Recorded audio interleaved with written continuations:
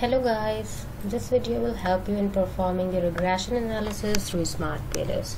So before the regression analysis, you first have to perform exploratory factor analysis, and after getting the desired table of the rotated component matrix, you can now able to perform a regression analysis.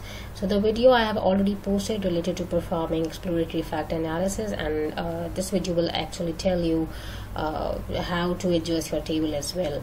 So it's a requirement that all the items should load in the same cell or in the same construct, you can say like this. So SN items are actually loaded with each other in the same cell, and there are no other item is loaded in the same construct. Similarly, you can see that SI items are loaded in their same construct and no other item is actually loaded in this cell. So let's suppose if there is a if there is a value that is actually 0.510, so you have to consider the value that is actually higher. So if let's suppose I'm just copying this table in the Excel sheet to explain you further. Let's suppose this is the table, and you can see any other value that is actually mentioned in other cell as well. Let's suppose here is 510.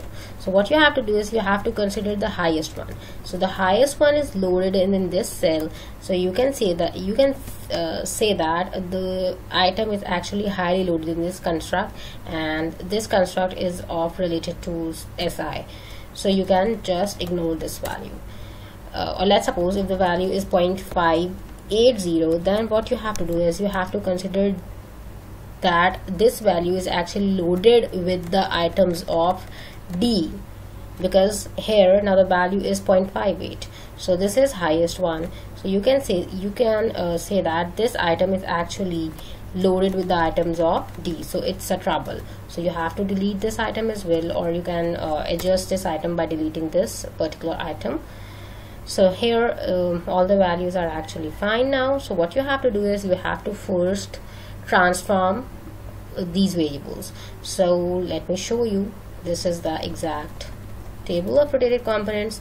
I can see that SN 1 till 5 are actually loaded.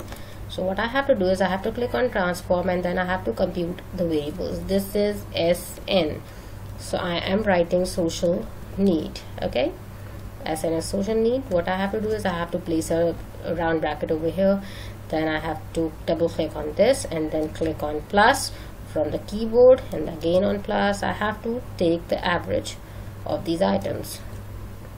Okay, to perform my regression analysis, this is important step. And then you have to put this sign, the division sign, and how many items? So there are 5 items, so I have to write 5 over here. Okay, then press OK. Again transform, then a compute variable. Now I have to transform the other variable. So the other variable is SI, and SI 5 till 5 are loaded. So this is a social influence, so I'm writing SINF. Okay, I'm just deleting these values, and SI1 plus 2 plus 3 plus 4 plus 5, and then press OK. Similarly for the other variable as well. So this is convenience. I have to check how many items are loaded here. So I can see that still C1 till C5 are actually loaded. So you have to consider only those items that are actually loaded, and if you have deleted any of the items, you must ignore those items in computing. So I have to see this. So there are also 5. I'm dividing it by 5. So if there are 4 values, you have to divide it by 4. Okay, now the last one, D. So D1 till D4 are loaded.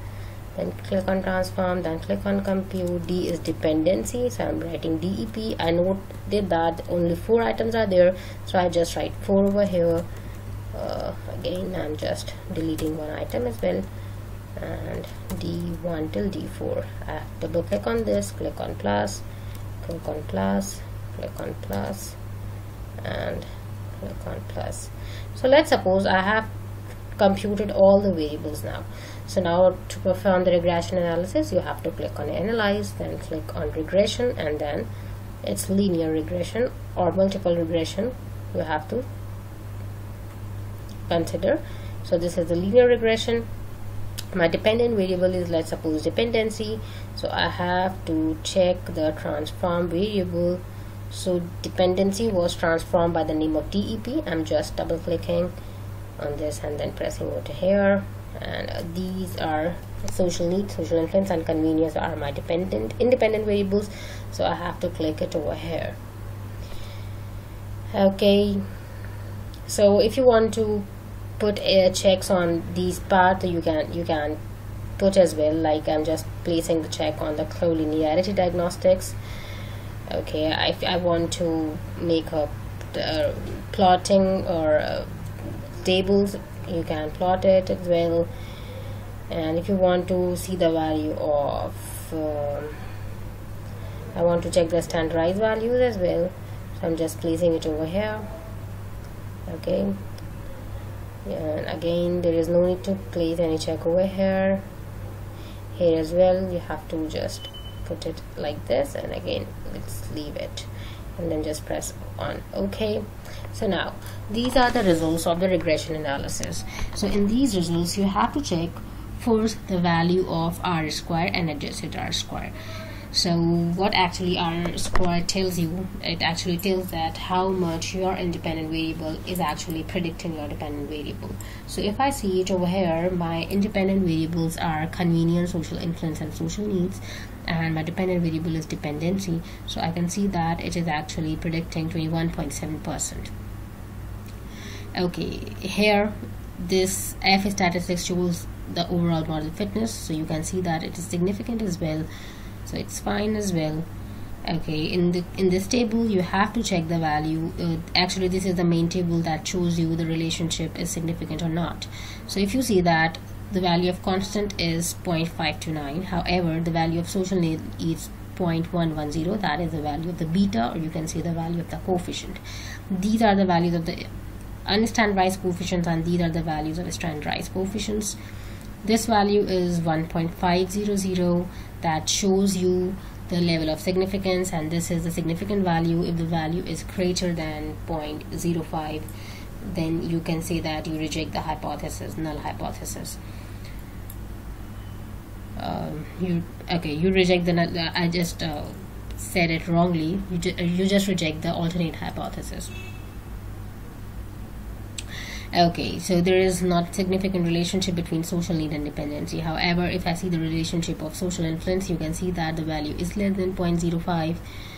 So I reject the null hypothesis and accept the alternate one, which shows you that social influence has a significant impact on dependency.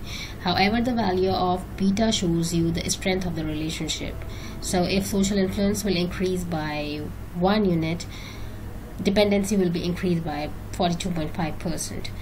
Okay, here you can see the values of T statistics. If the T is greater than 1.96, you consider the relationship is significant, else you just reject the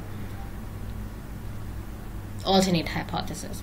So if you see it over here, the value of T is below than 1.96, so I'm just rejecting my alternate hypothesis, and the significant value is also tells you that you have to reject your alternate hypothesis. Similarly, if you see the relationship of social influence, you can see that the value is greater than 1.96, however the significant value is less than 0.05. Okay, convenience also tells you the relationship is not significant because the value is greater than 0.05. And T statistics also shows that its value is less than 1.96. However, the VIF value shows you the collinearity between the variables. So if the value is less than 5, you consider that all the variables are unique or distinguished from each other, or you can say that there is no issue of multicollinearity. I hope this video will help you in interpreting, or you can say in writing your research results. Thank you so much.